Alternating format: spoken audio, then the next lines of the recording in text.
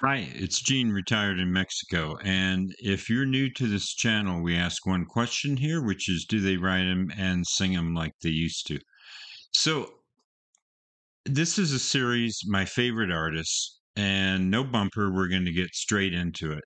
So this is number 117 out of 133 favorite artists. Why 133? The details are down below, but basically, I made 133 80-minute playlists, and I'll put the link to this one down below. And I ranked them. And then I considered my live experience. Have I seen the band? And I'll let you know with each artist if I've seen them in concert and when. And then do I read articles? If I get a magazine, do I want to read about them, or have I bought a biography?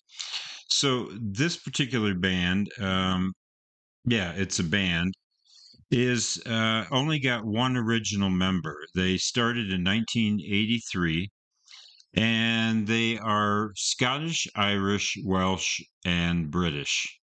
But the one remaining member is from Scotland. I think he's from Glasgow, but I'm not sure. I don't remember. And so, who is it? Who am I talking about? Who's a multi Great Britain band? Well, it is the Waterboys. Yeah, love the Waterboys. Folk music and rock and roll. And one member that was with the band for a while, Carl Wallinger, who formed World Party, he passed away this year. So wanted to say rest in peace to him. But Mike Scott, the leader, is still around. And have I seen the band in concert? Yes, I have. December 1990. Which tour was that? Yeah, I'm not sure which tour that was. The Dream Harder tour, maybe. I'm not sure, but 1990. But they did a very eclectic set with a lot of covers and outtakes. So it's impossible to really put a playlist together of a concert facsimile. But they were very good. Opening band was the Mudsaw Chick The Chicksaw Mud Puppies. That was it. The Chicksaw Mud Puppies, which is basically a duo. But the Waterboys were great, and the sound system was good, and it was in Symphony Hall. So the acoustics were good. And the ones that I have, according to Discogs, I have four of their CDs, but one of them I can't find. But the first one, chronologically, is This Is the Sea, which is just fantastic. So I love these songs. Don't Bang the Drum, The Whole of the Moon, Spirit, Medicine Bow, and the title track, This Is the Sea. This is a fantastic album if you've never heard it. Just absolutely great. And then I have Fisherman's Blues. And all of these are in pro sleeves. And this one, you've got the title track Strange Boat, which is great. World Party, which is the song that Carl Wallinger used the song title for his band name. And then there's a Van Morrison cover on here of Sweet Thing, which is really great.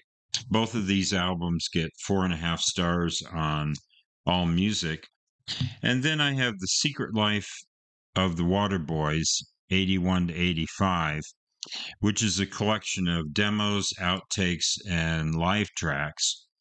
So this is what I'm talking about because this only gets 2 stars on All Music, but I'm a fan, so I got this.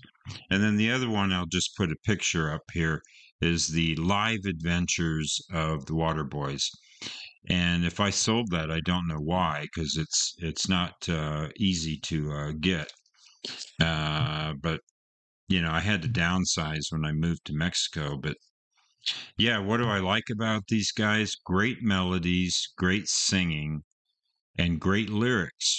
So how can you go wrong? Like this is the whole of the moon is probably, well, that is their most highly streamed song. And I saw the rain covered valley, you saw Brigadoon. I saw the crescent moon, you saw the whole of the moon. So I don't know if I got those lyrics right, but everything is, man is tethered, spirit isn't. And it's just all these really great songs. But early on, they were part of a scene called the Big Music, and Waterboys were kind of lumped in with Big Country and The Alarm and U2. It was all considered the big music, but I'm a sucker for that. I like drama or melodrama, whatever you want to call it. It doesn't bother me at all as long as it's not as long as it doesn't come across as crass. If I buy into it, then it's great. So, Waterboys number 117. Uh, if you want to support the channel, hit that like or subscribe button. I also have a Patreon link that I'll put below, and any support that you can do. But these videos are monetized, so I appreciate you watching them. The copyrighted material I do, the reactions, I don't make any money from those. So I'll probably make 4 cents off this video. I appreciate it very much. As we say here in Bonita, Mexico, buen dia.